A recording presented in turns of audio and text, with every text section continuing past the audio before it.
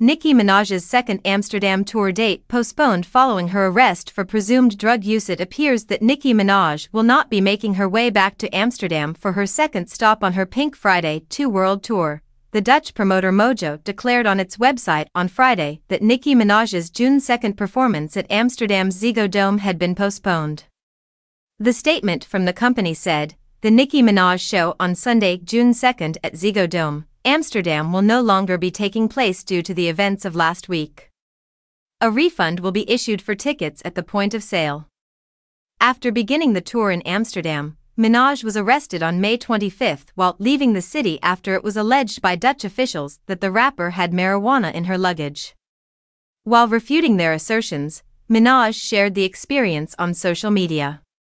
She was nevertheless taken into a police car holding cell, forcing her to cancel that evening's performance in Manchester, England. Speaking to a police officer on Instagram Live at the time, Minaj declared, "I'm not carrying drugs.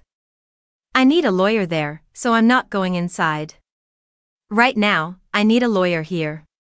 Where am I heading?" In response, the policeman told her to report to the police station and promised to help arrange for her to get to her next Manchester event. "How do I do this? I'm under arrest, I see." She asked, "Under arrest for what?"